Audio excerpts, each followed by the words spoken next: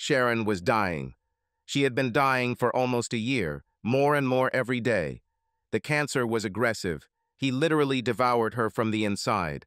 She survived almost 4 months longer than doctors thought possible. But when I brought her to the hospital this time, we both knew that she would never leave here. Her breathing was ragged, short, shuddering breaths. The drip didn't help anymore. She was in a lot of pain, but she fought with all her might for 1 more minute of her life to be with me and our 2 children. But suffering. Oh God, how she suffered. I stood up from the straight-backed chair that she was allowed to place next to her bed and leaned over my wife of only a few years. I kissed her lips. I wasn't sure if she was still aware of what was happening, but maybe.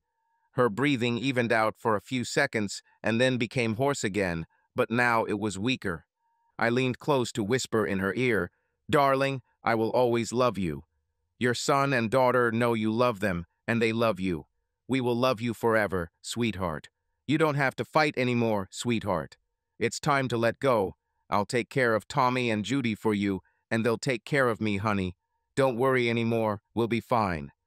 I kissed her on the forehead and again on the lips and remained standing, leaning over her and stroking her emaciated arms and face. After a few seconds, she exhaled softly and did not inhale again. The monitoring equipment began to emit a loud, shrill beep, but it was telling me something I already knew. My Sharon is gone. I sat up wearily, then leaned down again to kiss her lifeless lips one last time. I patted her hand and stepped away from the hospital bed to let the doctor and nurses in. I pressed my lips together and turned away to face Sharon's mother and father. I hugged Judy, then Bruce. I stepped aside to allow them to approach the bed and say goodbye to their youngest daughter. Through my tears, I looked for the door. I walked out, going in search of my son and daughter.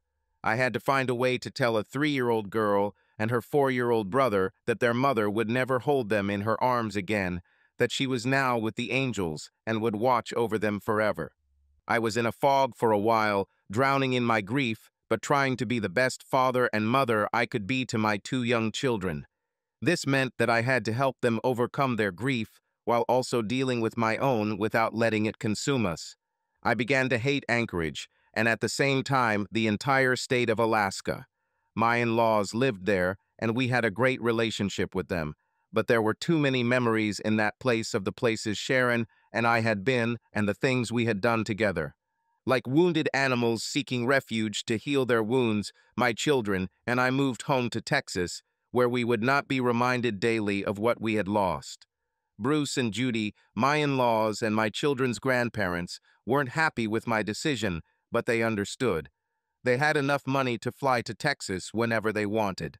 The trust fund that my great-aunt bequeathed to Sharon matured a year after Tommy was born, and the money passed to me after Sharon died. I didn't want them. I tried to return them, but my in-laws did not accept them back, and my great-aunt passed away a long time ago. So I became a multimillionaire overnight. I invested the money into a business and set up 2 trusts, one for each of my children for school or for whatever they want to do in life. The rest was in the bank and brought in more money than the children and I could spend. Once home, my parents decided they no longer needed to travel around the country looking for the perfect RV campsite. According to the current plan, they were only going to travel in the spring and fall. Winters and summers were considered seasons when traveling was simply not as fun. They welcomed me and their grandchildren with open arms. Mom and Dad already lived in a 2-room house in the north of the city and had a dacha in a hilly area. They sold the house and moved into another with 4 bedrooms, hinting that Tommy and Judy might want to visit them sometimes. Mom and Dad were as happy as I had ever seen them. They saw their grandchildren often and began a campaign to pamper them beyond measure. They said that this was their job. This is what grandparents should do. I just turned 36. I wasn't worried about my age. I didn't feel like time was passing me by or anything like that. I had a son and a daughter, and I worked hard to take care of them. Thomas Bruce Singletary, my son, was 5, and Judith Lee was almost 4. The time since Sharon's death was difficult, but she had been sick for so long. The long illness was a kind of grief even before her death. The children did not realize many things, how could they? But they realized that their mother was no longer suffering, and that was good. It didn't make up for the loss, but it was something. I owned a business. Or rather, he was a partner in business. Sharon's friend Teresa Cunningham and I were in similar roles in the business world, and I literally lured her away from my father-in-law. Teresa and I started a consulting firm that would analyze every aspect of a business and prepare a report for the owners or board of directors highlighting the company's weaknesses. Teresa managed the day-to-day operations, involving me only when a problem arose that required a change in policy or direction. I contributed most of the seed money from a trust fund left by Sharon. I owned 51% of the company. Teresa and her husband Carl owned the remaining 49%. Ultimately, I was going to make it easier for them to buy out my share because I didn't want to work hard and I didn't intend to work for the rest of my life. It wasn't that I was that lazy, I just wanted to spend as much time as possible raising my children. And that's exactly what I did. On a bright, sunny Texas day, my son and daughter talked me into taking them to one of those places that serves pizza that is really just good quality cardboard. To compensate, they had a variety of small games and attractions for children there. Even almost 4-year-old Judy knew how to insert a token into the slot, happily watching the ride launch and clapping her hands. Only when the initial program ended did she sit on the carousel or start playing the proposed games. Sometimes I didn't quite understand what was required of the player, but my kids seemed to have an innate sense for these things. Well, they had fun, and that was the main thing. I sat in one of the semicircular booths and watched my children, who were just a few feet away from me, on one of the rides, a 4-foot carousel that spun at a pace that seemed unbearably slow to me. I would be incredibly bored if I rode it myself, but they seemed to like her. I helped them onto the ride, then walked around the barrier and got back on. Of course, I was armed. My .45 Glock 38 was always with me, and I took my responsibility to protect children from any threats seriously. I looked around at the other bored parents and waited for the specially ordered pizza, hoping it would be at least a little better than the one under the lamps on the buffet table. When the carousel stops, the kids will join me to help eat the pizza I specially ordered or choose something from the buffet. I was sure that they would choose the second option instead of eating what their father chose. I looked at their happy faces and involuntarily smiled. Sharon will never be forgotten, but we did our best to cope with her absence. It's been almost a year since she died. "Hello, cowboy," I heard a woman's voice. "Is there room for a couple of girls?" I wore a Stetson hat outside. Now it was lying next to me on the plastic seat, so the word cowboy wasn't too strange. But why would anyone? And then I recognized this soft contralto. I turned my head sharply and saw a woman, a beautiful woman, and a little girl standing at my shoulder. "Oh my God," I whispered, "Mercedes." I immediately jumped to my feet and found myself face to face with a beautiful woman with jet black hair and bright blue eyes. I didn't even remember how I got up. She smiled tentatively and then with more confidence. I didn't know whether to hug her. I wanted to, but I knew that she got married many years ago. Yes, I read in a magazine that she was getting divorced, but I wasn't sure if it was true. "Hi, Matt," she said softly. She came towards me and kissed me softly on the lips, and that solved my dilemma. I almost hugged her to kiss her back with interest. My hands touched her elbows, and without noticing it, I pulled her closer, to which she readily responded with another kiss. I would never do anything with a married woman, and she probably remembered my attitude on this matter from the times when we were together.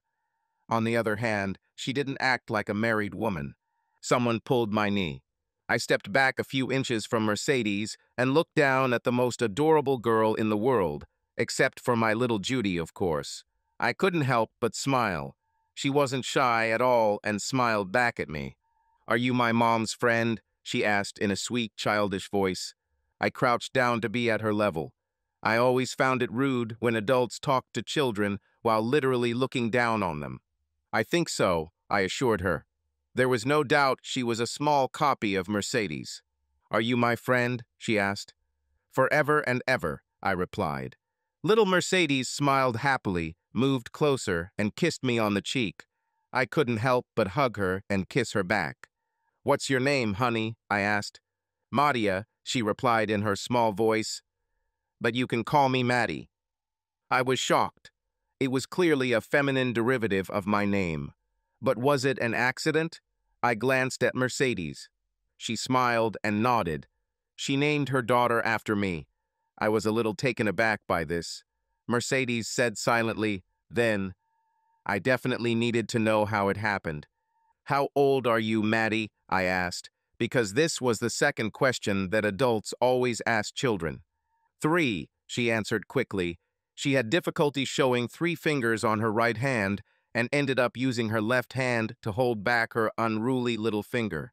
I stood up and looked around for my children. Just in time, yes, the ride they were on stopped, and they jumped off, looking at me and the 2 strangers next to me with interest. I turned to face them as they ran towards me and squatted down again. "Tommy, Judy, I'd like to introduce you to my old friends. This is Mercedes, and her daughter Maddie." The children stood there, a little embarrassed, not knowing what to do.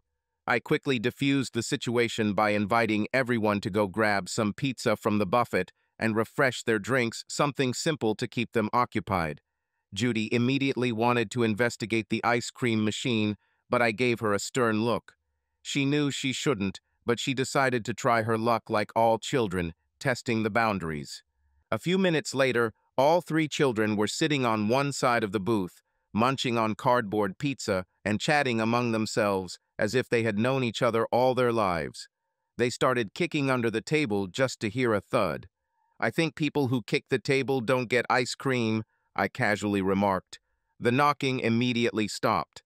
While the pizza was being served, Mercedes ended up in the seat next to me on our side of the semicircular booth. At first, there was enough space, but soon she moved closer.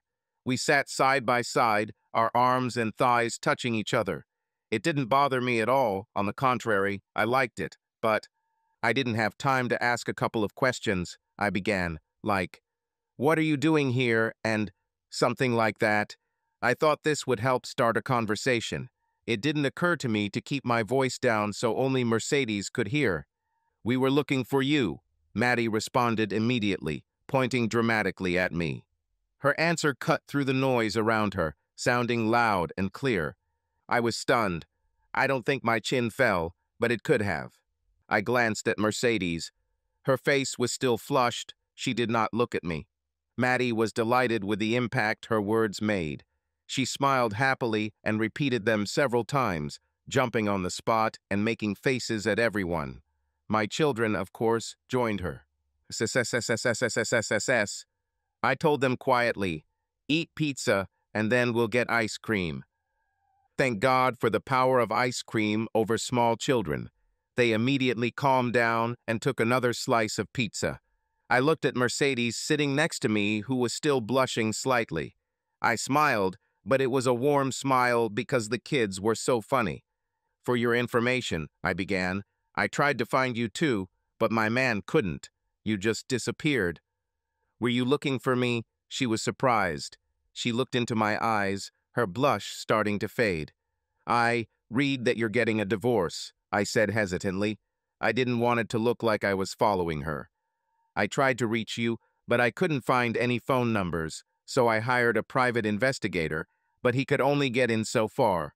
He lost track of you somewhere in Billings, Montana, I think." She grinned. "Well, my Uncle Rance Farr, great-uncle Walter Rance Farr, picked us up and took us to his house in Wyoming. Maddie and I lived there for a while with him and his girlfriend because Reggie, my ex, acted like an ass. We needed to hide somewhere quiet. It worked," I praised with a smile. "The private detective said it was like you fell from the edge of the earth."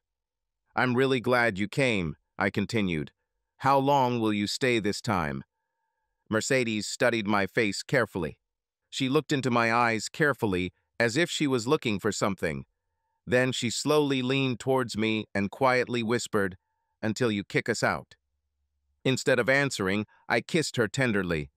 3 pairs of bright eyes were watching us, of course. "What does the song say?" I said thoughtfully. "Never before the 12th." I couldn't stop smiling. I kissed her again. We turned to the children, who had been carefully watching us all this time, but did not interrupt. They were busy munching on pizza. Obviously, they all really wanted ice cream and tried to behave. Mercedes and I finished our pizza, holding each other's hands under the table. Neither she nor I were about to let go. "Where are you staying?" I asked. I intended to move them to the ranch as soon as possible. I didn't even argue with myself. Perhaps Mercedes had a different opinion on this matter, but I was confident that I could persuade her if she did not want to live with us and my children. Mercedes laughed and glanced out the window. "We just arrived. Me, Maddie, and my private investigator. We were heading to a hotel nearby when we saw your truck. He knew what it looked like, and I told him to turn here," she explained, laughing again.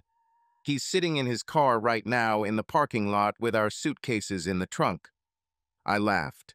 Mercedes and I were like 2 teenagers. It seemed to me that resuming our relationship, which was once interrupted, should be more difficult, but everything went like clockwork. It was incredibly nice. "Would you like to stay at the ranch with us?" I suggested quietly. "Are you still living there?" I thought. I nodded. "It's kind of like that, the same plot, but a new house," I explained. "Can Joe, his name is Joe Conway, ask him to put our stuff in your truck?" Mercedes asked without hesitation, without even thinking about whether it was right to stay at my ranch. I took out the remote control and pressed the button, opening the doors and tailgate of the truck through the large window. "I only have 2 child seats," I was warned. "Don't worry," Mercedes interjected. "I brought Maddie's seat with me from Cheyenne Country." She took out her phone. "Joe, it's Mercedes. Listen, would you kindly put our things in Matt's truck, please?" she asked. "To the luggage compartment." She looked at me. "Let him put them in the back of the truck," I prompted. I got an idea. "Tell him that we will pay extra for his services, okay?" I thought that was fair. Private detectives don't usually carry suitcases or install child seats. "Dad," my son Tom turned to me. I raised my eyebrows to indicate that I was listening. "Maddie and, said Ace," he said, looking at Mercedes. "Are they going to live with us?" he finished. "I think so," I answered calmly. "Mercedes has been my friend for a long time, and I think Maddie will become my friend too. And maybe they will become friends for you and Judy. What do you say?" Tom shrugged. It wasn't that important to him. "Okay," he said, blessing the whole plan. "Hooray!" Judy screamed delightedly. New friends were great news for her. She stopped, thought about it, and turned to Maddie. "Do you want to ride horses?" Maddie's eyes widened. "Horses?" she exclaimed, clearly delighted with the very idea. She nodded enthusiastically. The plates of pizza were finally finished almost. There were crusts left and a lonely piece of mushroom. None of the children liked it, which lay in the middle of one of the plates. That was all. The ice cream was eaten to the last, and each of the children licked their fingers. After that, they made a final run towards the new games. Before he left, Joe installed Maddie's baby seat between Tom and Judy's, which I thought was cute. Tom's seat was still on the driver's side, directly behind me, right where he wanted it. Judy didn't care, so it was perfect for the 3 guys. Of course, all 3 of us fell asleep about 2 or 3 minutes after we left the parking lot. I pre-ordered a conversion on my new truck to include wide, very comfortable benches front and rear. I noticed Mercedes looking at the trio sleeping in the back seat with a gentle smile. When they fell asleep, she unbuckled her seat belt and slid into the seat closer to me, touching shoulder and thigh. "If these aren't the cutest kids in the world, I don't know what is," she said. I glanced briefly in the rearview mirror. I couldn't agree more. 3 adorable children, and 2 of them were mine. "Baby," Mercedes said quietly. "I'm so sorry." "About Sharon," she added. "It was so sad." "She was a wonderful woman," I replied. "She was a great wife and a great mother. But she suffered so much before she died. It was hard for Judy and Tom, but we had a lot of time to prepare for it, and now we are slowly moving on. Mercedes patted my hand and kissed my cheek. "I have a message for you from Sharon," I said after a pause. Mercedes shuddered and tensed slightly. A message from a dead wife could confuse anyone. I glanced at her. "Well, not exactly straight from her," I added to lighten the mood. I looked again at the road ahead. A few months before she died, Sharon kicked all the doctors and nurses out of the room and made me lie next to her on the hospital bed so she could talk without any effort. I pointed to a building on the side of the road that we passed. It was Jesse's barbecue where Mercedes and I met. She recognized him immediately. "Oh, honey, we just have to go back there. Real soon, okay?" she said enthusiastically. I noticed that she started calling me darling again, like she used to before we broke up. I liked it. It was like coming home. "We'll definitely be back," I assured her, patting her on the thigh. "Necessarily." So, Sharon told me that when she was gone, she wanted me to find a woman who would love me and our children. She made me promise that, I continued. Mercedes lowered her eyes, studying her hands in her lap. "So," I continued, "I don't want to scare you, but my dear wife made me promise to love and be loved me and our children. So if this is not what you want, if this will be like last time." "Stop," Mercedes said sharply, pointing to a roadside park that was visible ahead. I managed to brake and swerve without waking the children. A cloud of Texas dust covered us. Mercedes turned to me, wrapped her arms around my neck, and kissed me. "I want you. I love you. And I will never leave you," she vowed. "I'm serious. I'll be by your side until you kick me out. Understand, Matthew James?" I kissed her back and hugged her. "You said that L word," I whispered. "We never said this last time, even when I wanted to." "I know," she answered quietly. "I wanted to say that too, but if we had done it then, we would not have been able to part and do what we had to do." My words sounded restrained, but full of emotions. But this time, Dawn calling Dove, that was her name among the Cheyenne. I'll say it every morning, noon and evening, so if you're not ready for. "Tell," she insisted. "I love you," I answered immediately. "I love you." "And I love you," she whispered, sighing happily and resting her cheek on my shoulder. We sat like that for a few more minutes, enjoying the warmth of hugs and the tenderness of kisses, but were silent. We didn't need to talk, everything was clear, and so, our relationship, which had been broken many years ago, seemed to be picked up where it had left off. We felt incredibly comfortable with each other and seemed to be taking on new responsibilities without words. After their short nap on the way back, the three children predictably woke up full of energy, ready for new adventures. They wanted to do everything at once. When the horses neighed near the corral, the question of what to do first was decided. Mercedes and I led them down to the stables, taking with us a bag of apples. The children happily fed the horses while I saddled the ponies for my children. I had 2 Shetland ponies for Tom and Judy and already had my eye on another for Maddie. When I told her about it, she was delighted and gave me hugs and kisses. Judy rode her pony around the paddock on her own, something she had been able to do for almost a month now, and she was very proud of herself. I placed Maddie on the pony behind Tom, and my son led his new friend in a long circle. 3-year-old Maddie held tight to Tom's waist as he confidently led his Shetland. After a while, Tom returned and asked that Maddie be moved in front of him so that she could see where they were going. Maddie was delighted. She hugged Tom and kissed him on the cheek. At first he was embarrassed, but decided that it could be compared to his sister's kisses, he could endure it, but he didn't have to respond to them. After riding, the children wanted to swim. We took the ponies back to the stable, watered and groomed them, and then turned them out to pasture. I set up a running race so the kids could be the first to get into the house and change into their swimsuits. I suggested that Mercedes unpack their things while I looked after the kids at the pool, but she flatly refused.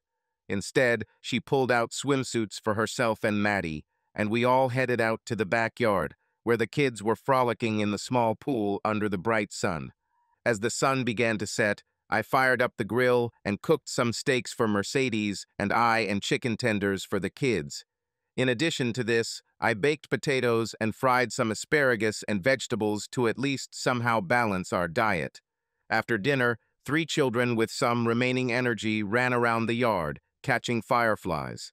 When it was time to go to bed, they were already on the verge of complete exhaustion. Mercedes and I helped them shower. My kids went to the bathroom in my bedroom, and Mercedes took Maddie to the bathroom in their new room. Everything went according to my well-thought-out plan. I wanted all 3 kids to be completely exhausted so they could sleep through the night without waking up. Mercedes and I walked from my children's bedroom door to Maddie's bedroom, watching them as they slept. I put my arm around her waist, no longer even pretending that we were just the friends we talked about when we were young.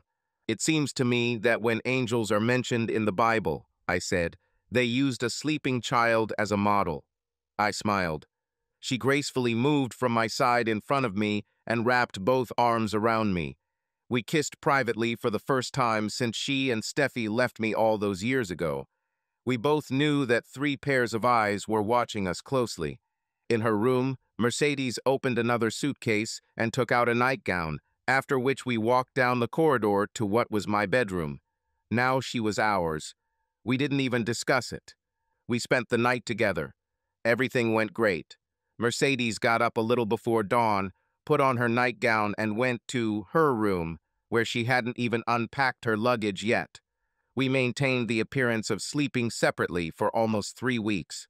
Mercedes got up early to go back to her bed, but one day her alarm didn't go off. The first thing we noticed was when all 3 kids climbed into our bed and demanded that someone get up and make breakfast. They didn't care who exactly made the pancakes and sausages, but it had to be done quickly so that they had time to watch the cartoons. Mercedes was in a nightgown and I was in boxers. We were lucky that we managed to get dressed before we fell asleep. I didn't even want to imagine what would have happened if they found us naked. Too many questions. I decided to change the batteries in the baby monitors and turn up the volume so that we would at least have a chance of getting a warning in advance. After we got caught, Mercedes officially moved into the master bedroom with me. To our surprise, neither of the children seemed at all concerned that Mama Maddie slept with Daddy Tommy and Judy every night. This didn't bother them at all. We expected there to be a lot of anxiety and confusion.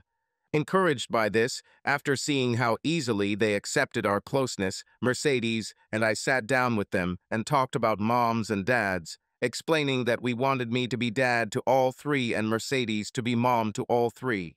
I told Tommy and Judy that their mom was in heaven and would always look out for them, but I explained that Mercedes would be their mom, who would take care of them every day. Judy and Tommy easily accepted the new state of affairs. They had already formed a close bond with Mercedes, just as she had with them. Maddie, whose father had been absent since her birth, asked only one thing: if you become my dad, will you still read me stories like you have been doing for the past few weeks? When she heard that I would read her even more fairy tales and never leave her, she absolutely agreed. We thought the conversation with our parents would be difficult and expected them to give us a lot of advice about taking our time, thinking things through, and making an informed decision, something like that. We expected that there would be no open resistance, but perhaps there would be a little resistance. Since my parents were closest, we went to them first. Moments after Mom and Dad gave all 3 kids a quick hug, Maddie, Tommy, and Judy ran into the backyard. Tommy and Judy wanted to show Maddie the sandbox and swing set that Dad built for my kids in the backyard. That left Mercedes and I drinking Mom's lemonade and waiting for that conversation we knew was coming.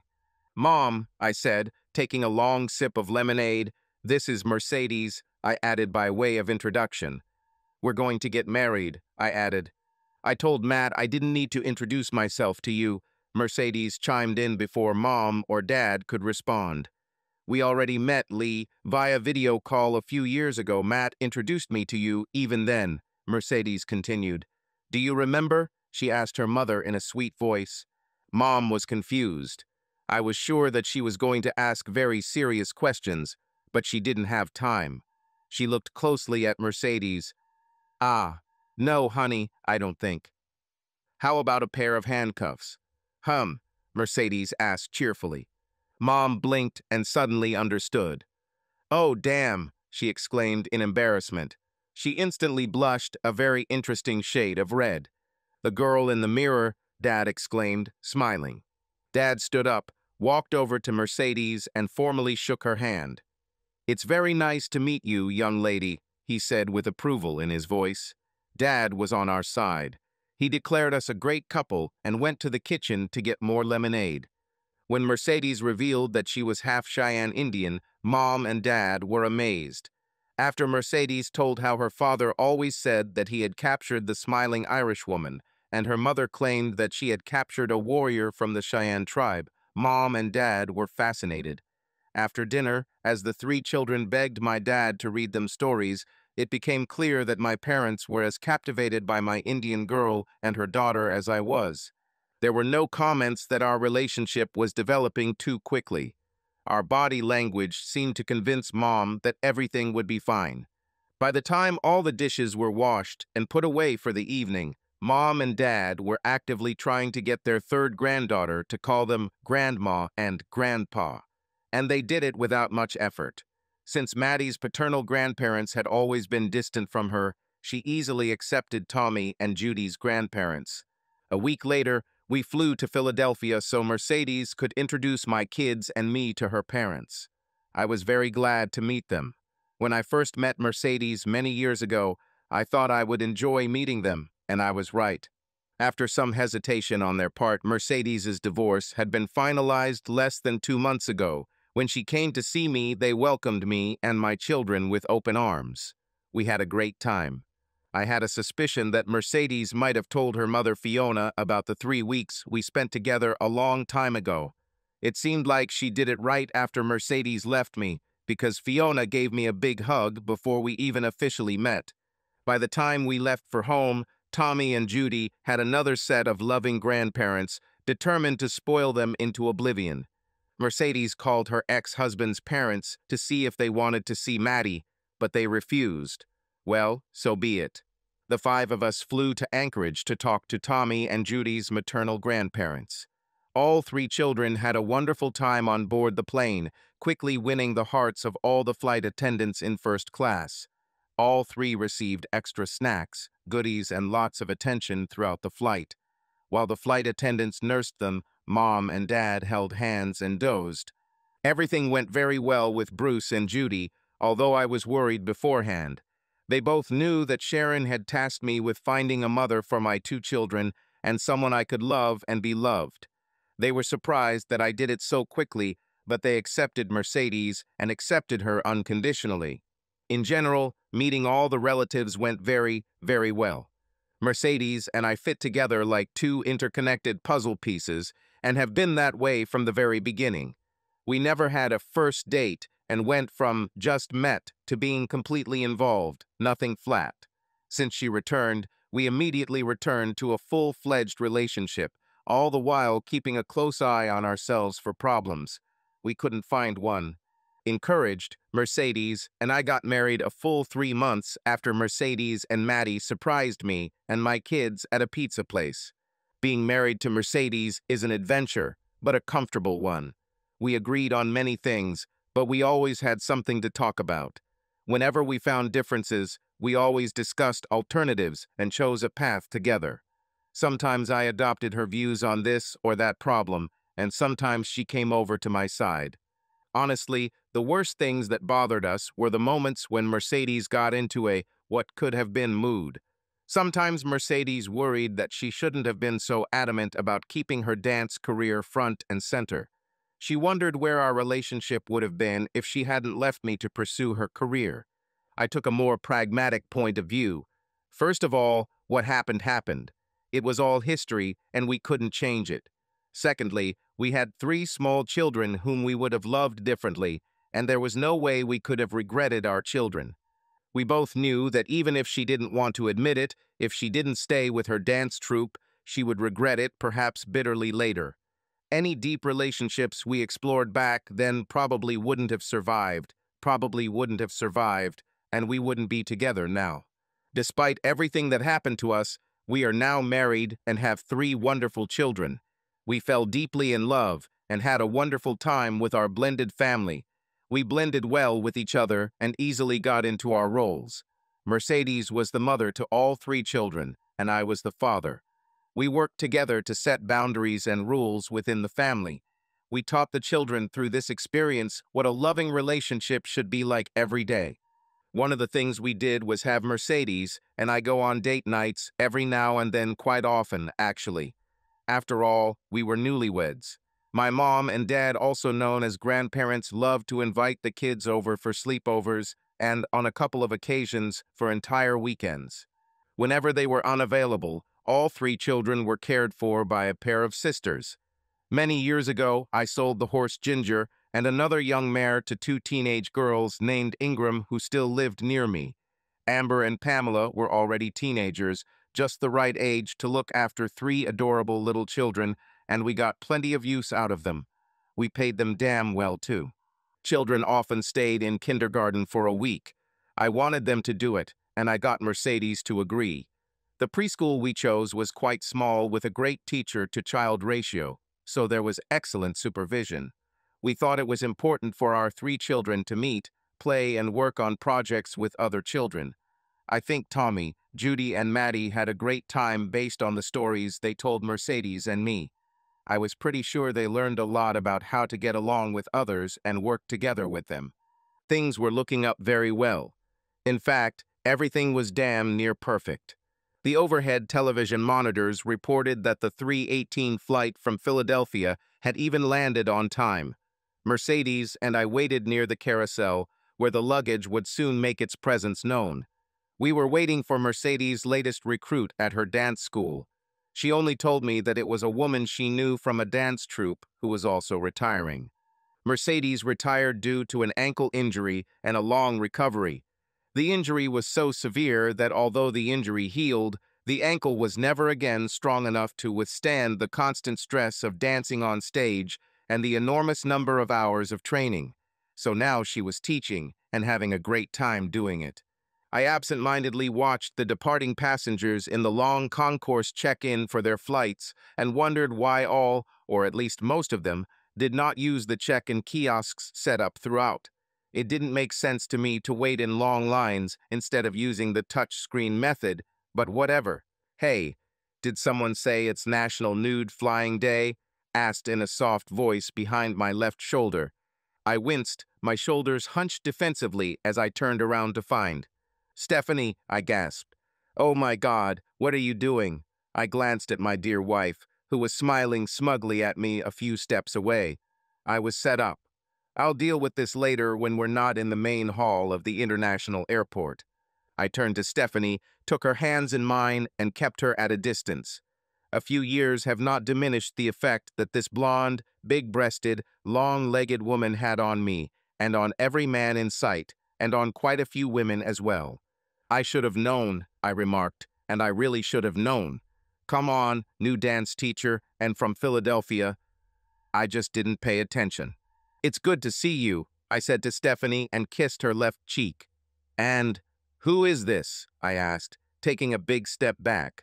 Hidden behind Stephanie's left leg, which I noticed was bare under a skirt that only reached mid-thigh, was a small clone of Stephanie. This is Daphne, darling. Can you say hello to Matt? I squatted down so I was at eye level with the little girl, obviously Stephanie's daughter. Smiling, I extended my hand. I'm very pleased to meet you, Daphne. Did your mother tell you that she and I were friends a long time ago? The little cuckoo nodded hesitantly and then grinned. Without warning, she closed the distance between us, wrapped her arms around my neck and hugged me. I didn't expect this, so she almost knocked me over. I had to save myself by quickly slamming my left hand behind me onto the faux marble floor. Sitting back on my heels, I placed my hands on her waist and pulled her towards me to return her hug and lightly kiss her cheek. So, let's play the question game that all adults do, I suggested. How old are you? She held up 4 fingers and smiled happily. What is your name?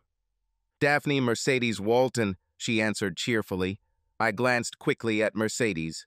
"Do you know this lady?" I asked, pointing to my wife. Daphne nodded vigorously. "Aunt Mercedes," she answered. "I think Aunt Mercedes needs a hug too, don't you?" I told her. The girl nodded vigorously again and ran towards Mercedes. My wife bent down to pick her up, and they hugged tightly. As I stood up, Stephanie came over to me, put her arm around my waist, and pressed me a little longer than before. "I missed you, Matt," she whispered. She kissed me tenderly, squeezed me tighter, and released me to go over to Mercedes. 3 women, 1 adult and 2 small, hugged the 3 of them, doing it as sincerely as if they had never parted. Then the warning signal sounded, and the baggage carousel began to move, delivering suitcases. Stephanie pointed at her and Daphne's bags as they passed us, and I quickly grabbed them and pulled them off the belt. Stephanie and Mercedes each took 1 large suitcase and wheeled them towards the exit, while I was dragging behind me 2 huge duffel bags. Fortunately, they had wheels. Little Daphne put a tiny pink backpack with pictures of bunnies on her back and walked next to us to the temporary parking lot. I loaded everything into the back of the pickup truck, got behind the wheel, and adjusted the waist belt that held my Glock. There shouldn't have been any danger at the airport, of course, but who knows? I started the car and turned on the air conditioner. Mercedes and Stephanie were already deep in conversation, and little Daphne listened with genuine interest. "So where are we going?" I asked. Although in fact he already knew the answer. "The guest room is ready," Mercedes answered calmly. I had no doubts, I just wanted to make sure. At home, Daphne met Maddie and met Tommy and Judy, who accepted the new girl without any hesitation. Tommy just asked if I had any friends with little boys, but he didn't seem upset. Within minutes, all 4 children ran to the playground we had built in the yard. Mercedes and Stephanie continued their endless conversation while I sat on the terrace to watch the children play. "Well, tell me," I said to Mercedes when she could no longer escape me. We were in bed. "Oh, Steffi," she asked with an innocent look. "Oh, Steffi," I answered firmly. "What's happening?" She needed a job. I had a job for her. She's like a little sister to me, you know that. I love her. I want her to work with me in the studio. She agreed, came here, and I want her to live with us, so that my sister is close, okay?" Mercedes blurted out in one breath. There was nothing threatening in her answer. It was obvious that she had thought this all through in advance. Actually, this didn't surprise me at all. "But the last time you brought Stephanie to the ranch, it was to drive a wedge between us," I said bluntly. "Is there any reason why you want to separate us now?" Mercedes laughed. She was absolutely calm. She put her hands on my neck and pulled me towards her for a long kiss. "It didn't work very well then, did it?" she whispered softly. "You and Steffi got really close back then, and we ended up being like the 3 Musketeers, right?" "Well, not really. Back then, the 3 of us were actually sexually involved with each other for 2 of the 3 weeks I spent with Mercedes. I don't remember that Alexander Dumas's Musketeers had such adventures." I shifted uncomfortably on the bed. "Mercedes," I began. "We are now married and not free, not attached, and I don't even know what to call it. Irresponsible or what? We can't just." I was relieved that Stephanie wasn't trying to destroy Mercedes and my marriage, but the other options were also a minefield that required careful navigating. "CH.4," Mercedes whispered in my ear. "Steffi came here to work with me in the dance studio, and I adore her. I want her to be around. She will become a good friend for you too, dear. She won't interfere with us in any way. Understand?" I didn't answer right away. I was still thinking about her words because I wasn't quite sure. Mercedes moved closer to me. And just like that, I couldn't ask any more questions. It worked. It worked very well. We became Mercedes' version of the 3 Musketeers again, resuming our relationship from those long-ago days, but now without sex. Mercedes and I were an ordinary married couple, and Stephanie was our guest. Well, as a guest, she did a lot of housework like everyone else. We shared all the responsibilities and other things that needed to be done around the house. Since we did not have a ranch, there were few tasks outside the home. Usually I did them, but often women also helped me. Every Monday, Wednesday, and Friday morning, Mercedes and Stephanie drove in her SUV to the dance studio, where they taught classes for adults. On Tuesday and Thursday evenings, they taught classes for children after school. I made breakfast for our 4 children, dressed them for daycare if I had to go to the office, or in home clothes if we had a free day. If the weather allowed, the children spent most of the morning outside. They liked it when I was on the terrace where they could see me and I could watch them play. Sometimes they even involved me in their fantasies, where I played one role or another. After an early dinner on Tuesdays and Thursdays, I would drive all 4 of them to the studio where they would join their age group classes. Tommy wasn't too excited about the dance lessons, but the 3 girls were absolutely thrilled to be learning to dance with Mercedes and Stephanie. Tommy endured it and at times even seemed to enjoy it. We kept things routine, but at the same time tried to keep things spontaneity and freshness in our relationships. Our dates with Mercedes often expanded to include Stephanie, and the 3 of us would go out to dinner, dancing, concerts, or just to the movies. We also became slightly involved in local charity movements. We were invited to a ball at Kyle Mulvane's house to raise funds for the preservation of a number of local historical sites. It was joked that the Mulvane family owned half of the southwest part of the city and had plans to buy the rest. According to the majority and themselves, they were considered the movers and initiators in the big city.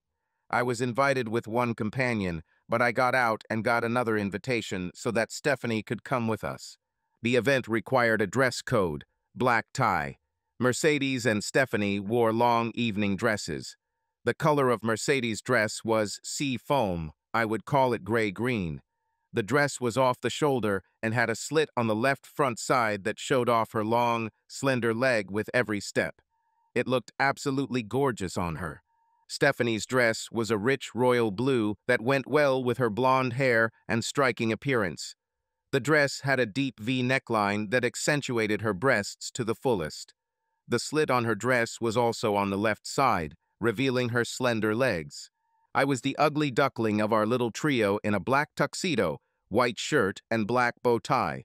Instead of a regular belt, I wore a wide sash, which helped hide the mark of the Glock 38, which I carried in a hidden holster under my clothes. I thought about leaving my .45 at home, but I didn't feel comfortable without it. I had a concealed carry permit for a long time, and now I felt even more of a need to protect my children and the women in our extended family. One of the first things I did after returning to Texas from Alaska was renew my concealed weapons permit. When we entered the hall, we received a lot of attention, mainly because both my ladies were strikingly beautiful in their outfits. We attracted even more attention when we started dancing. Mercedes and Stephanie loved to dance. They had been dancing professionally for many years, and now they taught it in their studio on the west side of the city. Moreover, they wanted me to enjoy dancing too. I knew enough to be able to move my feet across the floor and hold a beautiful woman while dancing before I even met Mercedes and Stephanie, but they took my skills to the next level during the short time we were first together. Even though I considered myself someone who was born with 2 left feet, they managed to get more out of me than I expected. They even came up with a new dance step designed to allow 2 women and 1 man to dance together comfortably. I thought of myself as just a prop that they used to show off their dancing skills. In my opinion, they could have used a mannequin from the store instead of me, but I could move, so they chose me. What we did was adapted from one of the numbers they performed while touring with the troupe. The 3 of us were always on the move and always in close contact with each other. After months of practice, I was just beginning to gain the confidence on the dance floor to begin to enjoy holding one woman and then another in my arms, twirling around each other in an intricate pattern. It was fun and I enjoyed it immensely. Who wouldn't enjoy it? I was the center of attention with 2 beautiful women dancing around me. Apparently, it looked good too. We attracted more and more interest the longer we danced. I didn't realize it, but we moved very close to the small stage where the band was playing. When the number ended, I noticed how the orchestra conductor smiled at us and silently applauded, pointing behind me. When I turned around, the dance floor for a few meters around us was empty. No one else was dancing. There was applause for our efforts. I bowed as gracefully as I could. Mercedes and Stephanie curtsied and smiled sweetly. We headed towards the bar. It was all fun, but dancing with these two was hard work. The girls were warmly welcomed into the group of men and women at one end of the long bar. Mercedes and Stephanie were greeted with wide, delighted smiles and showered with compliments. I decided to make myself useful and went to the other end of the bar to order 2 glasses of white wine for them and a bottle of flavored water for myself. As the bartender finished pouring the wine, I heard a noise from where I left my dance partners. "Show them, bitch. Come on. You've been shining them all evening, showing them. So now." My head instantly turned. Stephanie was pestered by a short, stocky man who was all arrogant self-righteousness. I saw him grab her. I rushed towards her before I could even think about what I was doing. I must have run, but I didn't remember it. Time sometimes seems to slow down in moments of crisis. Suddenly, I found myself behind and slightly to the right of the man who had attacked Stephanie. I managed to catch her eye. She didn't look scared, she was just waiting for me to fix the situation. He was clearly defeated. I turned and found Stephanie, hugging her protectively. She pressed herself close to me, wrapping her arms tightly around my waist. "Are you okay, honey?" I asked quietly, pulling back a little to look at her face. She nodded and pressed her cheek to my chest, hugging me even tighter. After a moment, I stepped back a few inches, took off my tuxedo and draped it over Stephanie's shoulders to cover her. There was complete chaos around us. Some people asked in panic what was happening, while others tried to explain what they saw. Of course, not everyone saw what happened from the very beginning, and their explanations began to noticeably deviate from reality. I looked around for Mercedes. She was next to my right elbow, looking worried and a little worried. Mercedes picked up her phone. These days, they are even taken to ballrooms. "I filmed everything," she shouted joyfully. "I filmed everything." Her voice cut through the noise and silenced everyone for a moment. I nodded in understanding and pushed Stephanie forward, catching Mercedes' eye, and we began to move towards the wide staircase leading to the door we entered through. We were intercepted by a tall, massive man in a tuxedo, which was clearly too small for him. "Mr. Mulvane would like to see the lady's phone, sir," he told me matter-of-factly. He pointed to the left. Mulvane stood at a high column. The expression on his face did not bode well. Judging by his appearance, he was worried, angry, and anxious all at the same time. But most of all, he was angry, completely furious. "No." I answered briefly, but I don't think it sounded too aggressive. "This won't happen." I tried to walk around the guy on the right. It was like walking around a small mountain, but he reached out and stopped me, placing his hand on my chest. He looked at Mercedes and made a hand gesture as if to say, "Give it here," while holding me with his other hand. I moved and his left hand grabbed my shoulder to hold me in place. "Look down," I growled at him. I was in a foul mood. It didn't even occur to him to do this. He was confident that he was in control of the situation. I poked him in the stomach with the Glock I pulled from my holster. "Look down," I warned him. He looked anyway, and with more intelligence than I gave him credit for, he immediately realized that the situation had changed. He didn't really control anything. He nodded. His hands slowly rose, revealing that they were empty. "Do you have a weapon?" I asked. He nodded. "The little one behind my back," he explained. "Get him," I ordered. "Slowly, with your left hand, just your thumb and forefinger." He followed my order exactly, moving very carefully. "Lie on your stomach," I ordered. He didn't hesitate and immediately lay down on the floor. "Stephanie, Mercedes." I motioned for the women to come around to my left side and lowered my right hand so that the muzzle of the gun was pointing down. My finger finally straightened along the frame of the gun so that an accidental movement would not lead to a shot. The 3 of us walked up the stairs, across the lobby, and out onto the street almost instantly. I threw the guard's weapon on the table in the foyer as I walked by. The SUV we were driving was driven into the driveway by an unsuspecting valet, and we drove away quietly. After this, things went smoothly for us. No one tried to contact us. 3 city police cars passed us a couple of miles down the road, all traveling in the opposite direction at high speed. However, they did not pay any attention to us. Our trip to Macready Airfield was uneventful. I owned the airfield for almost a year, but left the name untouched. Many of the weekend flyers, who were my best clients, recognized the place by the old name and used it because they knew it. Within minutes of our arrival, our SUV was parked next to the hangar, and we were already aboard the twin-engine Cessna that flew into town. I started to take off while Mercedes and Stephanie were still buckling up. 42 minutes after we raised the wheels, the plane was already locked and tied down. A moment later, we were safe inside our Castle Ranch. With the security system we had, no one was going to bother us there. It certainly didn't end there. By noon the next day, big city detectives had identified all the players. They arranged for the sheriff of the county where we lived to interview us. In fact, there were enough of them to form a caravan of 6 cars that made its way through our gates and up to the main house. The sheriff himself came to our front door, literally with his hat in his hand. He knew that my father had been sheriff of this county during its most turbulent years, and he knew that most of the old guard in the county remembered those times and my father very well. When the current sheriff saw Dad standing at our front door, he was all polite, respectful, and polite. Inside, Stephanie, Mercedes, and I gave the city police the affidavits we had already prepared and answered their questions, as they seemed to be sincerely trying to document the facts of what happened. We also gave them a copy of the video Mercedes took on her phone. The moment the most junior detective asked the gotcha question, one of our lawyers interrupted the questioning with a short remark that the 3 of us would not answer any more questions, now or ever. He made it stick too. The young detective received several annoyed looks from his fellow police officers. One of the official entourages happened to be from the district attorney's office and apparently knew the entire legal team I had flown in to see that morning.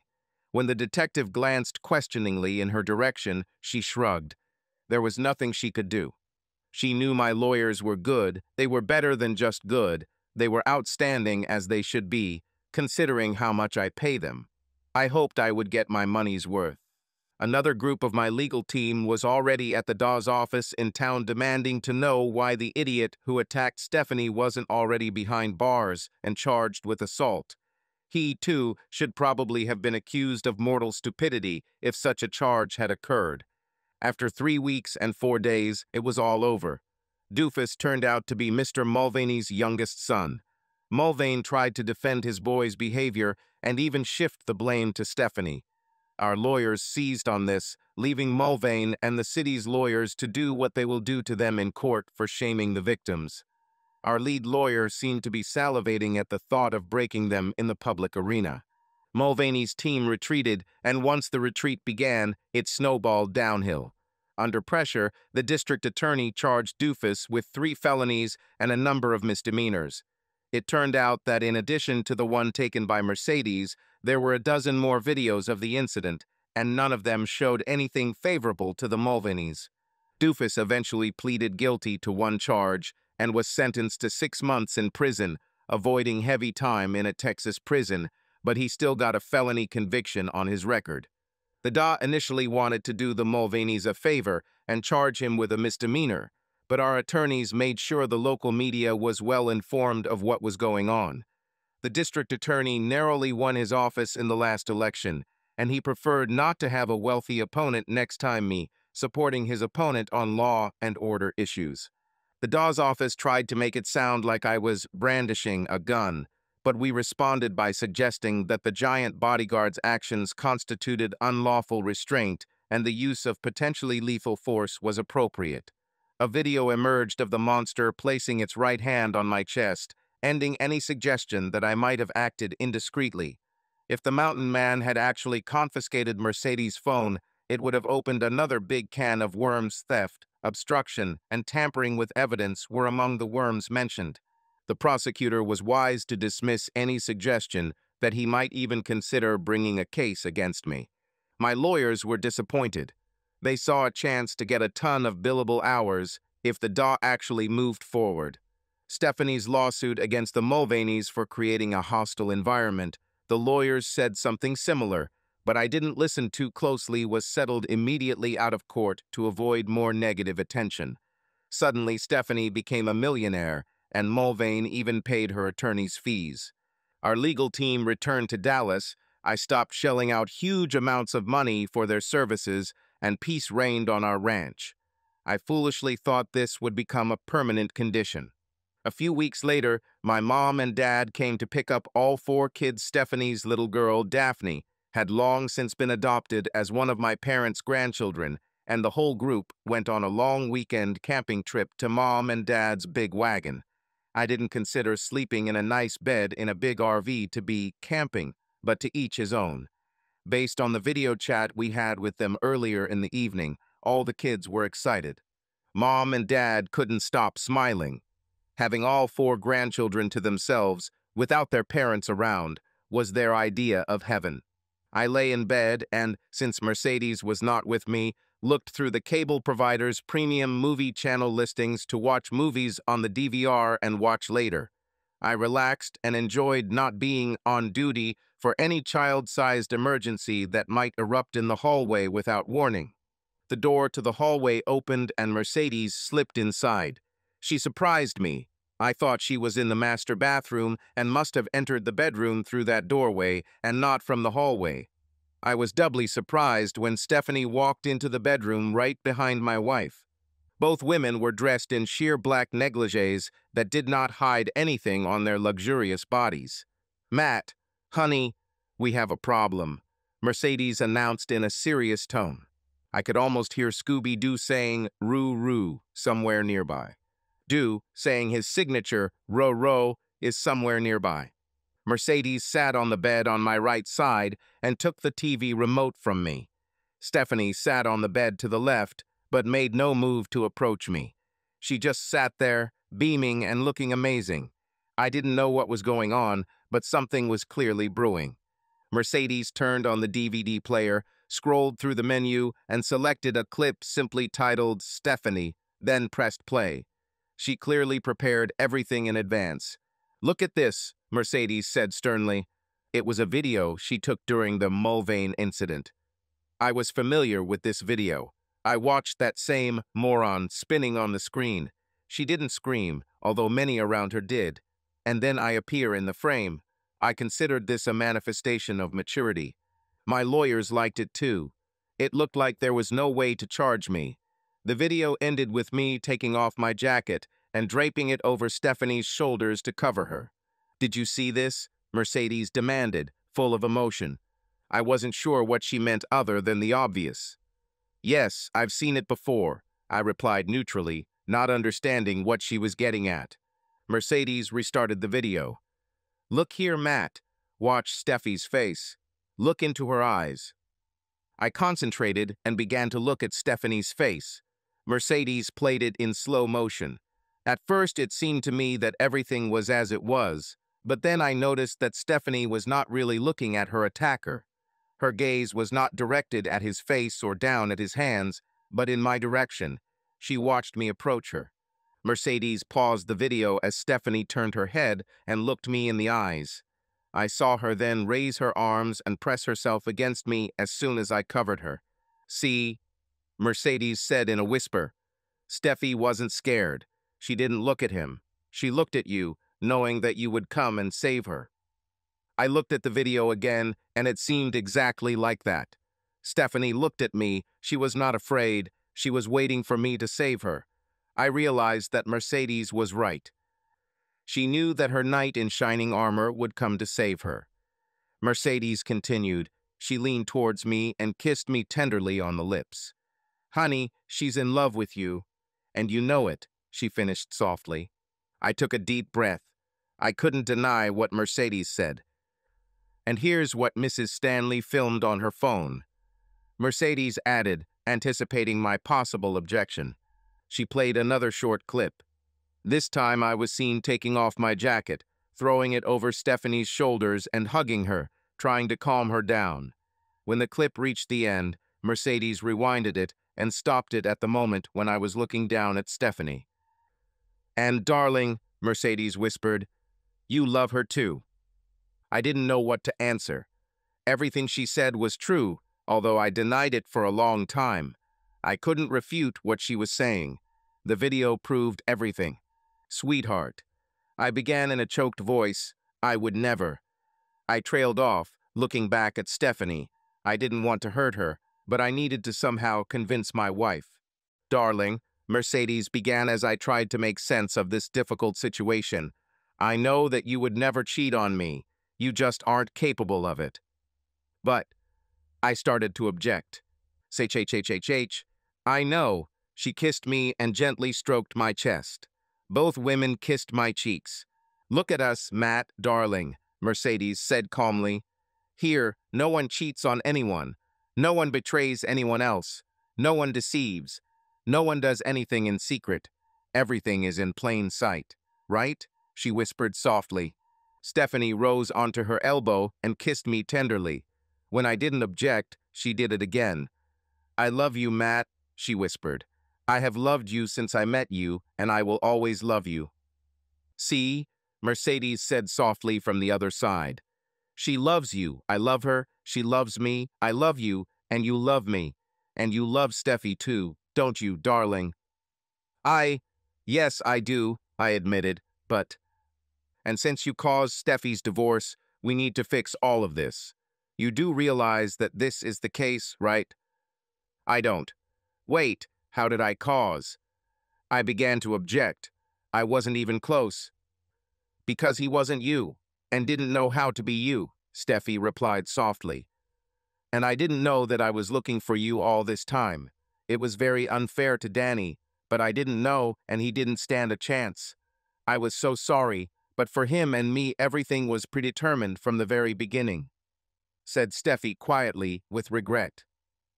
"But now I'm here with you and Mercedes, and I promise that we will be the most loving and the happiest trinity in the world." I took her at her word and realized that Mercedes was also sincere. But I took a deep breath. Then he exhaled a strangled sigh of surrender. "Do you understand how difficult this will all be?" I asked rhetorically. None of them listened to me, but I didn't mind. "But we can handle it, darling. Everything will be just fine." And basically, it was like that. We sometimes argued both women were strong and strong-willed individuals, and I could be stubborn too. But we made an ironclad agreement to always talk to each other and never let problems drag on.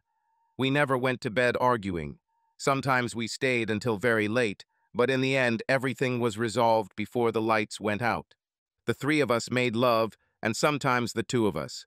We realized that the three of us needed a lot of time with each other, perhaps more than the average couple. We solved this dilemma by allowing mom and dad or our teen babysitters to watch the four kids frequently. My parents loved all four children and wanted to see them often and for increasingly longer periods of time. When mom and dad needed a break or had some errands to attend to, we used Amber and Pamela to babysit the kids. They were paid well, and they loved our children to death. When Pam left for college and Amber succumbed to the charms of a local boy and married him in a traditional June wedding, they referred us to other girls in the area who would occasionally leave the children with us for a night or a weekend. In fact, we had an endless supply of nannies and made extensive use of them. Before the first child entered primary school, I adopted Maddie and Daphne. Maddie was named after me. Mercedes' husband never knew this, but he didn't really care. He never wanted children and did not want to be a father. He agreed to give up all parental rights without coaxing.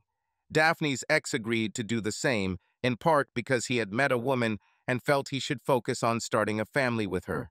He didn't have the money to visit Daphne regularly, and their relationship was dying a slow death.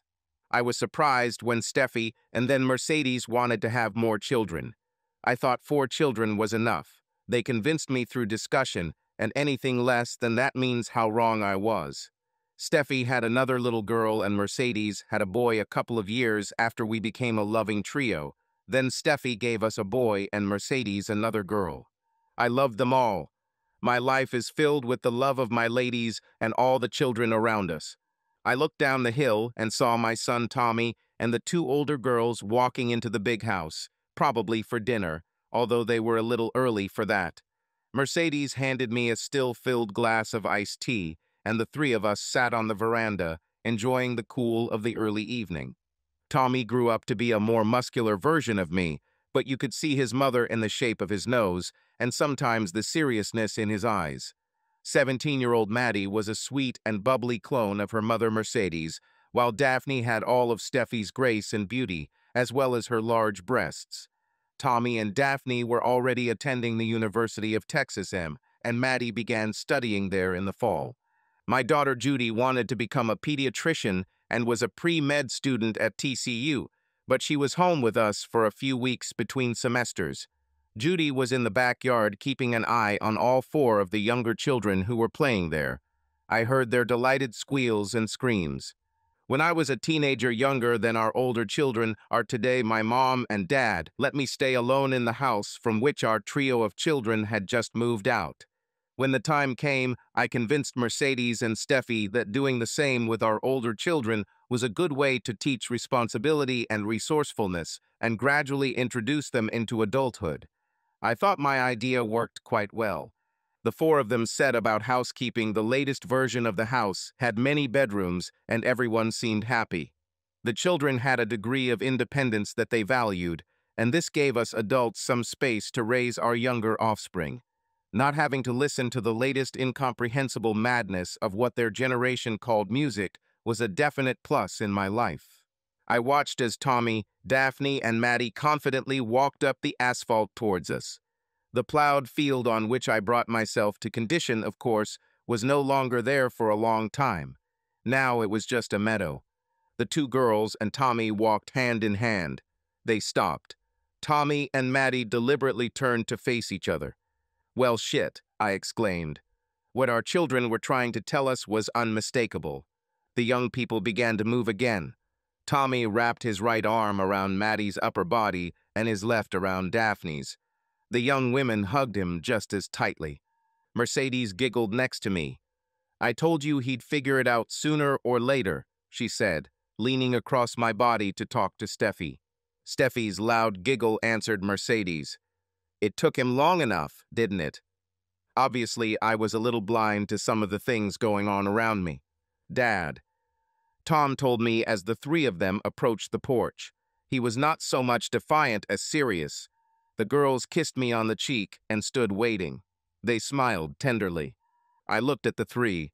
I tried to put on a sinister expression, but it didn't work, so I gave it up. "You all understand how damn confusing and difficult this is going to be, right?" I asked, looking at them all in turn. I was looking for some kind of embarrassment or grief, but I didn't find it. "Yes," they said in one voice. They smiled again. The girls walked up the steps to join hands with their mothers. "But Mommy and I will always help us in difficult situations, Daddy," Maddie said quietly and confidently. I let the air rush out of my lungs.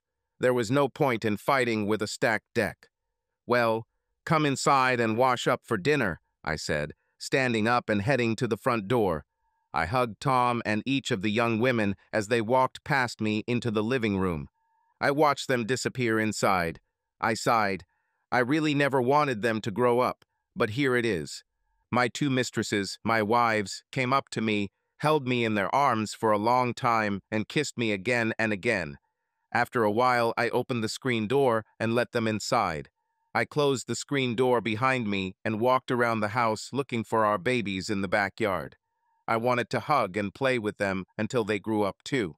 Subscribe to our channel so that your love doesn't cheat on you, and go ahead and listen to the next story, because this story is nothing compared to the next one. If you're under 18, don't even think. Click to the next one. Click to the next one. Click to the next one. Click to the next